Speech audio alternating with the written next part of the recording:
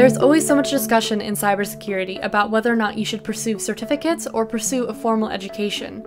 Of course, the answer is that it always depends. It depends on how far you want to go, where you want to go, where you are now, and a lot of it depends on what kind of learner you are. Do you have the self-discipline to teach yourself these things, or do you thrive off of being in a classroom environment?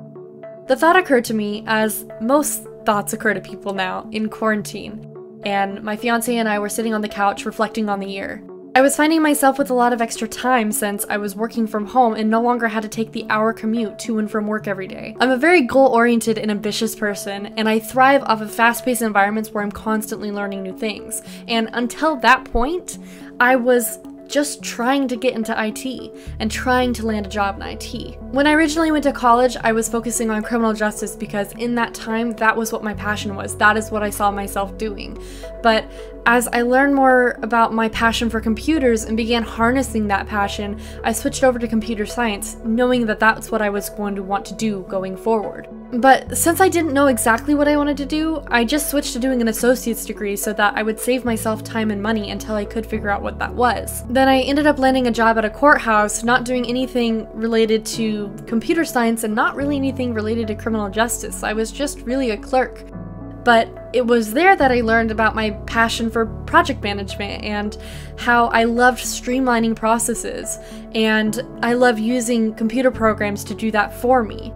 I learned how to create technical documentation and training material for the new people coming into our systems, and I realized I wanted to do that more, and I wanted to begin to find my journey into tech. And then I stumbled upon an ethical hacking course by Cyber Security on Udemy, and I was hooked. I mean, talk about bringing the elements of criminal justice and computers together.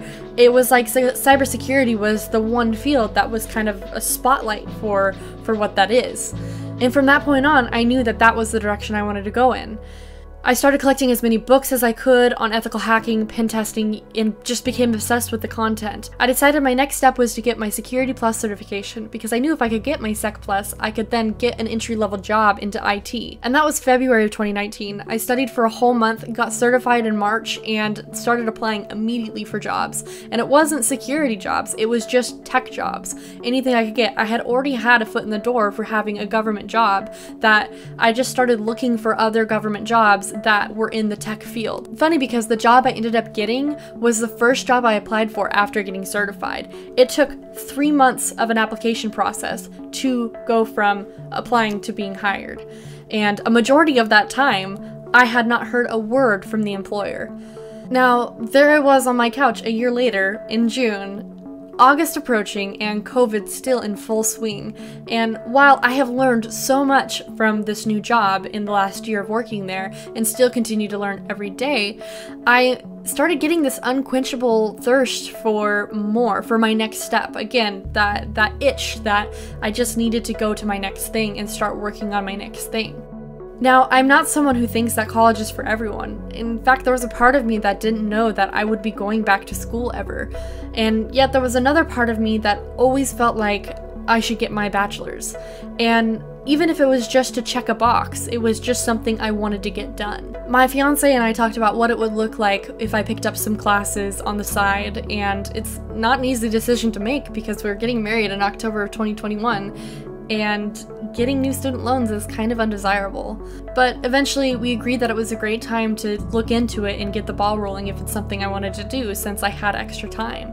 I did my research into universities right away. I knew two things. I wanted a completely online school, and I wanted to get my bachelor's in cybersecurity. WGU eventually popped up on my radar as schools that fit my criteria, and it really stood out to me because by the end of the degree, I would have 12 industry certifications, and I could do it all at my own pace. I reached out to their missions team and ended up finding more about their mentorship program and scholarship program, and at that point I kind of decided that this was where I wanted to do my next step and start on my degree. At first I was really nervous about going back to school and what that would look like, but I had a ton of support from my family and friends, so overall I went into it pretty mentally prepped for the process.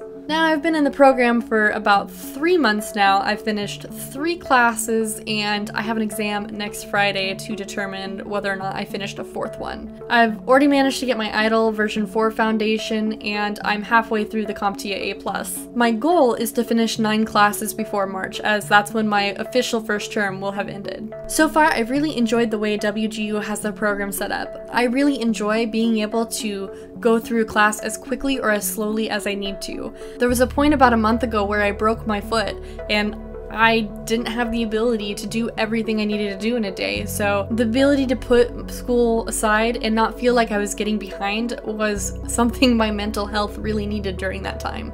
I've got to say, as a disclaimer, I am a little disappointed with the mentorship part of the program because it was something that was a huge draw into the program for me, and I guess I was just expecting more than a once-a-week 5-minute phone call, if that, with my mentor. Don't get me wrong, she's extremely nice and reachable, but I wouldn't call the role a mentor, but more of a chaperone that's making sure I'm still breathing. And maybe it's because I'm pretty low maintenance when it comes to my studies, but I just wouldn't say the mentorship program really left that big of an impression on me. Most of the course material has been really useful, and one of the biggest features that I like is the course chatter, where you can talk to other people who are going through the same class about the resources that they're using to help them with their studies.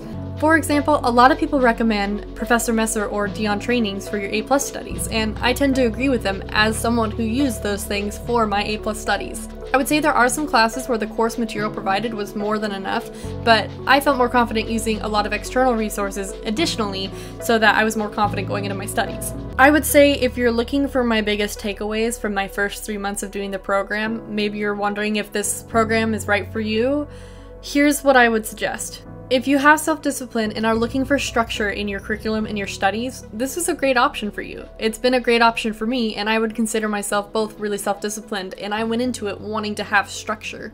Like I said, I'm really enjoying the program so far, and I love the pacing of it, and if this is something where you know that you can sit down and do it, you don't need anyone to hold your hand, then by all means, do it. Looking into the next 3 months, I'm hoping to get my A+ done by next week, so that way I can have all the introductory courses on IT done and out of the way, and I can start looking at the cybersecurity side of things, which will be super fun and I'm super excited for. I hope to reach my 9-class goal by the 6-month update, but the future will only tell us. So yes, there will be a volume 2 to this series at the 6-month point. Until then, wish me luck, and I wish you luck in your studies.